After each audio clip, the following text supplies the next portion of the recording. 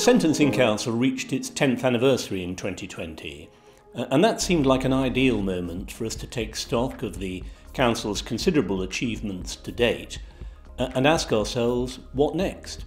What should the next 10 years look like, and what should our priorities be?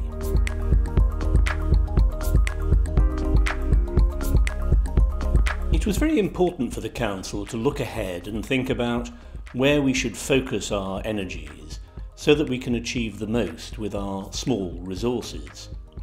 The sentencing guidelines we produce are followed every day by judges and magistrates in every criminal court across England and Wales. They play a significant role in the lives of thousands of people, not just those who are being sentenced, but also the victims and witnesses of crime. We need to get the balance right between developing new guidelines, revising existing guidelines, building up the evidence on which the guidelines are based, and fulfilling the Council's many other duties.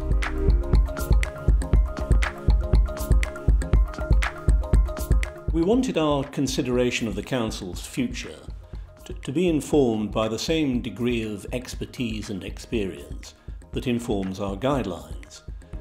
When we develop or revise a sentencing guideline, we always consult the people who work with the guidelines or whose lives may be affected by them.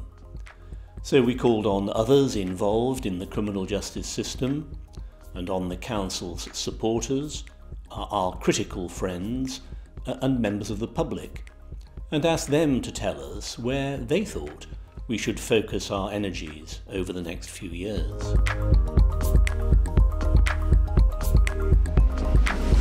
The outcome of the consultation is that we have identified 5 strategic objectives to be our main priorities for the next 5 years. Developing and revising guidelines will continue to be the core of the Council's work. We will build on the evidence that underpins the guidelines, and our analysis and research team will work to secure new sources of data. Some of our consultees thought that the Council should take a more active role in making sure sentences are effective. We will be examining evidence of effectiveness and reviewing whether, and if so how, we should highlight that evidence to sentencers. A further objective is to strengthen public confidence in sentencing, and we've set out some of the ways in which we'll try to achieve this by providing more opportunities for people to find out about sentencing and how it really works. And the Council has also made a commitment, consistent with one very strong message we received from consultees, to place equality and diversity at the heart of everything we do.